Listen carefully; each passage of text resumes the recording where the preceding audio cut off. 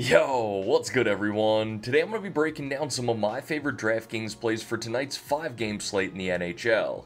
Let's dive right into it. And what I'm going to do here is give you a high-level overview of my cheat sheet, breaking down a couple of my favorite line stacks and individual plays. But before we do that here, I got to give a huge shout out to someone in my Discord called Lucky One, who turned $4.44 into $10,000 on the opening night in the NHL on FanDuel. If you have not joined my Discord channel yet, you can see it mentioned above. You got to do that. It's completely free to join. We now have over 700 people in there talking DFS and sports betting. If you want to join that, there's a link to do so in the description below, as well as in the pinned comment below. With that being said, let's take a look at the cheat sheet here. We're going to kick it off with a couple of line stacks that I like for tonight. Now, I do want to mention here, we have the 3 best and most fantasy productive players in the NHL on this slate tonight. That's Connor McDavid, Nathan MacKinnon, and Austin Matthews. Now, you don't see those 3 highlighted on the spreadsheet here, but I will never blame you for playing any one of those guys, and they'll be in my lineups tonight as well.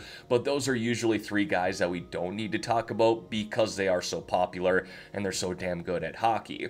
One line stack that I think could fly under the radar here tonight is that first line for the Montreal Canadiens with Suzuki centering Caulfield and Slavkovsky. Slavkovsky's just far too cheap here at $3,900. Suzuki maybe even at $5,600. Caulfield is priced right, but these 3 do have some really nice upside. Caulfield's a natural shooter, Suzuki's a natural playmaker, and Slavkovsky does a little bit of everything. So that's a line stack again that could fly under the radar tonight, and I like them in tournaments. Plus, you get the bonus of all 3 of these guys playing together on that #1 power play. Another line stack that I like here tonight is that first line for the Vegas Golden Knights. I'm looking at the Colorado Avalanche roster right now, and that first line, again, with Mikko Rantanen, Nathan MacKinnon, Cale Makar on the blue line looks really good, but the depth on that team kind of scares me a little bit.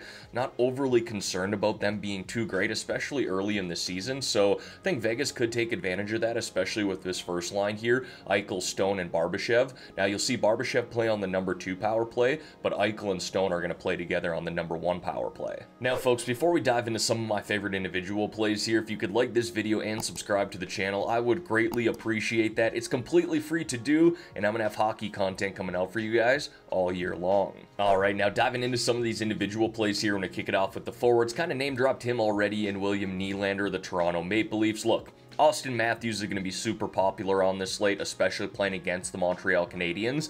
And I think William Nylander, and you can even stack him up with John Tavares, will probably fly under the radar a little bit. I don't think they're going to be super under-owned by any means, but considering the price here and considering Matthews will be popular on his team, again, he could fly under the radar a little bit. He's a natural shooter, natural goal scorer, and someone who can hit 4x value at that price. Nazem Kadri here, I don't expect the Calgary Flames to be super popular on this slate, but again, just like the Colorado Avalanche, I looked at this team for the Vancouver Canucks. I think they're going to take a step back here this year. And again, it's early in the season. Usually these first 2-3 weeks, there's a lot of chaos in the NHL, teams figuring stuff out, shuffling lines.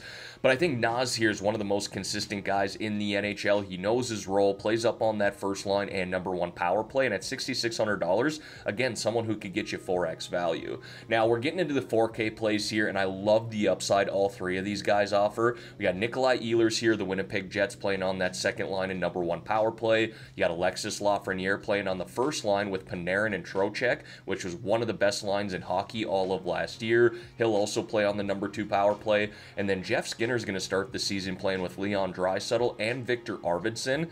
I almost highlighted that as a line stack, but they're also really new together, right? Probably going to take a few games to figure out that chemistry.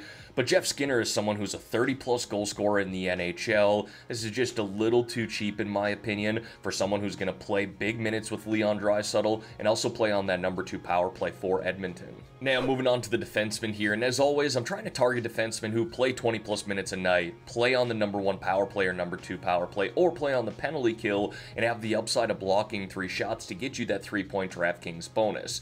You could argue that I played Evan Bouchard more than any other player on DraftKings last year, and I'm looking at this price of $6,500 and go, yep, DraftKings got this wrong again. He should be in the 7K range. He will play 20 minutes tonight. He's going to play on that #1 power play for the Edmonton Oilers, which is one of the best in the league.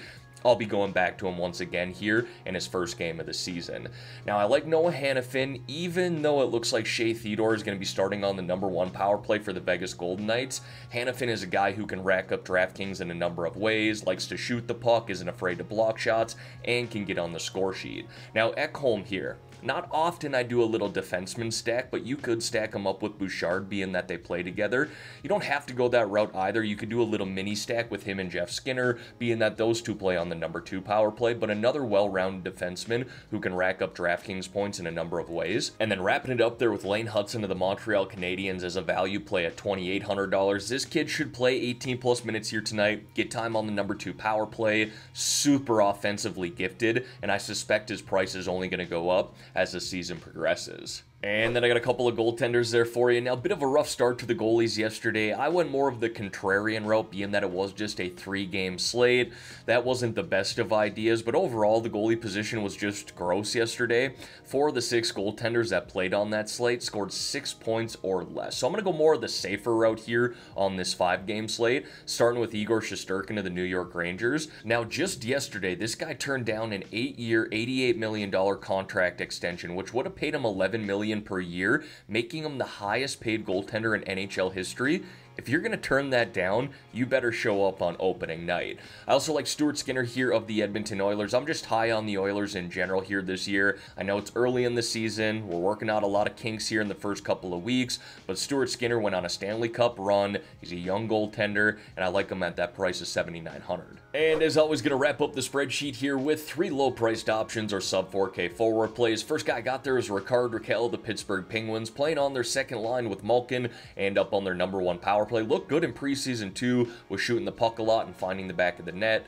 Riley Smith here, the New York Rangers. You got a little revenge narrative here, playing against the team that just traded him to New York, obviously. Priced at $3,300. Playing on that second line was Zibanejad and Kreider, and is going to get time on their #2 power play. And then Daniel Sprong, I like the upside here considering the price. Natural shooter, natural goal scorer. Going to start the season on that second line with Elias Pettersson and on their #2 power play. Alright everyone, that is going to wrap up this video here for today. As always, thank you all for taking the time out of your day to watch the content here on this channel. If you could like this video and subscribe to the channel, I would greatly appreciate that. Let's have ourselves a great day here, folks, and let's win some money on this 5-game NHL slate.